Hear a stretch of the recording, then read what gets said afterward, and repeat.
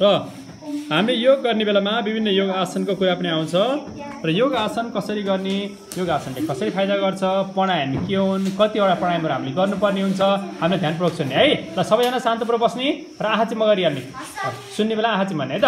ल के हो त योग आसन, प्राणायाम के हो, आसन के हो, हामीले त्यसमा बुझ्छौँ है त। प्राणायाम भनेको श्वासलाई चलाउने, रोक्ने, शरीरभरि फैलाउने प्रयासलाई र चाहिँ प्रक्रियालाई प्राणायाम भनिन्छ। प्राण भनेको वायु र आयाम भनेको गति दिने, त्यसलाई प्राणायाम भनिन्छ। र प्राणायाम कसरी गरिन्छ भन्दाखेरि सामान्यतया श्वासलाई नाकबाट भरिन्छ र नाकबाटै फालिन्छ, एउटा प्राणायाम तरिका हुन्छ।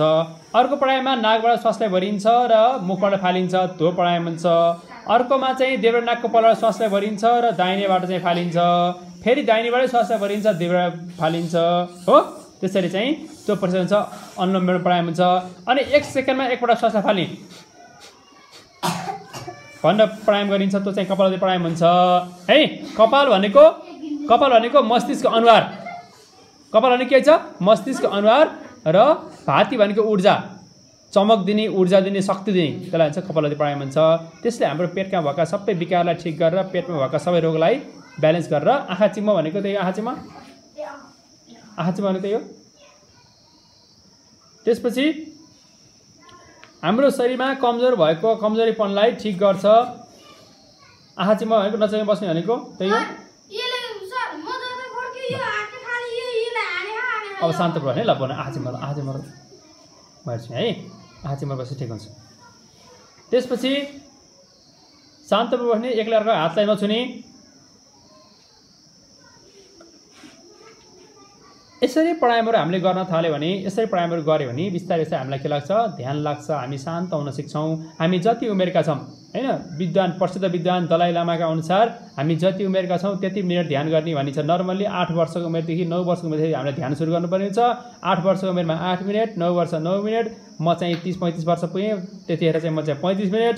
त्यसपछि आएर तिमीहरू चाहिँ अब कोही 10 वर्ष, कोही 12 वर्ष, 10-12 मिनट, जति वर्ष पुगेको छ त्यति वर्ष चाहिँ त्यति मिनट चाहिँ हामीले ध्यान गर्ने, आँखा चिम्म गरेर बस्ने, श्वासलाई लिने फाल्ने है। श्वासलाई पुरै शान्त हुने, श्वासलाई लिने फाल्ने, त्यो जोड लिने, बिस्तारै श्वासलाई लिने, बिस्तारै फाल्ने, एकदमै शान्त हुने, आँखा चिम्म मात्र गरिराख्ने, आँखा नखोल्ने, कसैले कसैलाई नहेर्ने, कसैले कसैलाई नजिस्काउने, नचलाउने, कसैले कसैलाई सक्समा नछुने। त्यसरी गऱ्यो भने बल्ल ध्यान लाग्न सुरु हुन्छ, आँखा चिम्म गरिराख्ने। त्यो हुन्छ योग प्राणायामको कुरा आउँछ। अब योगासन 84 लाख चाहिँ प्राणीहरू छन् भनेर भनिएको छ। 84 लाख प्राणीमा 84,000बाट चाहिँ 884 फेरि आएर 84वटा आसनलाई चाहिँ प्रयोगमा ल्याइएको छ। प्राणायाममा चाहिँ नर्मल्ली हामीले 7-8वटा प्राणायाम गरिन्छ र विशेष रोग परिसरमा हेरेर 50 भन्दा बढी प्राणायामहरू छन् है। विशेष स्थितिमा परिस्थितिमा गरिने 50 भन्दा बढी प्राणायामहरू छन्। ती प्राणायामहरूको बारे हामीले चाहिँ केही प्राणायाम मात्र हामीले हाम्रो किताबमा उपलब्ध गराएको छ। सुखासन हामी बसेर गरिने प्राणायाम छन्, भस्त्रिका प्राणायाम, कपालभाति प्राणायाम, अनुलोम विलोम प्राणायाम, अनि त्यसपछि आएर भ्रामरी प्राणायाम, ओमकार जप प्राणायाम, उद्गीत प्राणायाम, उद्धव हैन, प्रणव, यस्ता प्राणायामहरू चाहिँ छन्। नर्मल्ली ती प्राणायामहरू हामीले अभ्यास गरिन्छ र गर्छौँ, जसले हामीलाई धेरैभन्दा धेरै फाइदा हुन्छ। र योगासन गरेपछि हामी चाहिँ मन शान्त हुन्छ, शीतल हुन्छ, आनन्दित हुन्छ, मन चलचल हुन्न। जति पनि हामी आँखाले खोलेर हेरिरहेका छौँ, खुट्टा चलाइरहेका छौँ, दायाँ बायाँ फर्किरहेका छौँ, ढाडलाई चलाछौँ, शरीरलाई चलाछौँ, सबै मनको चञ्चलता भएर मनमा चञ्चलपना आएर त्यस्तो भएको। हामी आँखा चिम्म गरेर बस्ने, हामी केही समय बस्न सक्दैनौँ भने त्यस्तो बेला हामीलाई के हुन्छ, समस्या हुन्छ। त्यही भएर हामीले आँखा